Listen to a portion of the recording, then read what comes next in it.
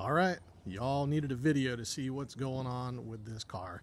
So I know a lot of people have been wondering what condition is the body in. You can see that there are places where, yeah, there's some surface rust going on the body.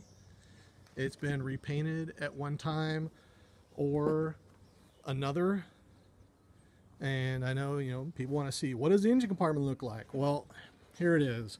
So this is the original 289. No, it's not a Ford engine. If you can see down here on the engine box, you can see there it is an L114. It's not the P code, so this differentiates it that it was built as a Studebaker engine. So it's the original 289. You can see it has the power steering, it has the power brake unit. Here you can see the body tag. It is built, it's a 58L, which is the four-door sedan, or, well, 58L is Pontiac, or not Pontiac, my bad, the Packard indication, and Y8 being the four-door sedan, and this is the 512th body to have come down the assembly line, not the 512th vehicle. The hood itself is made out of fiberglass, as well as the front fascia pieces here. It's got the nice big Dagmars on it. You can see, yeah, it's got some surface rust in spots. Let's see if you can kind of see maybe a little bit underneath here. It does have quite a bit of the original factory undercoating. It's not too bad, but I know you're wondering about the floorboard. So hopefully this doesn't make you too dizzy. This is a floorboard where water's been seeping in, and you can see that, yeah, you can see some ground there. They do sell floor panels. The other part I wanted to show you was here in the back, that if you look from the wheel well, I don't know if you can see in there or not, that there is daylight coming through right in here. You can see my finger right there, maybe. Yeah, you can see my finger right there. So the interior, I don't know what y'all want for an interior. It's nothing perfect.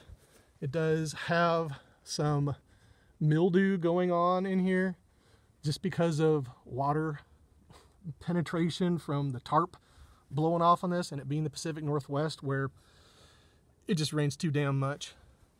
So I don't recall the other side of the floorboard being as bad, but this is what it looks like. It's fair is my best way of doing it. Show you door panels. And let's go over the other side. Oh, and the trunk. So there has been some water in here, but it's not rotted through. Thankfully, fall spring is coming, so this will all dry out. It's not rotted out. It's just wet, like everything in here.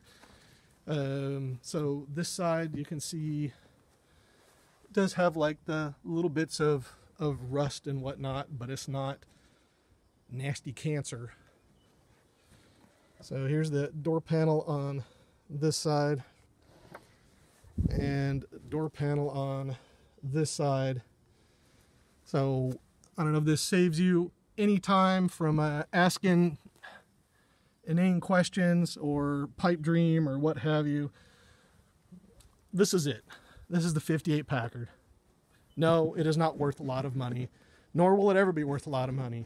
So just remember that old cars are a very, very expensive hobby.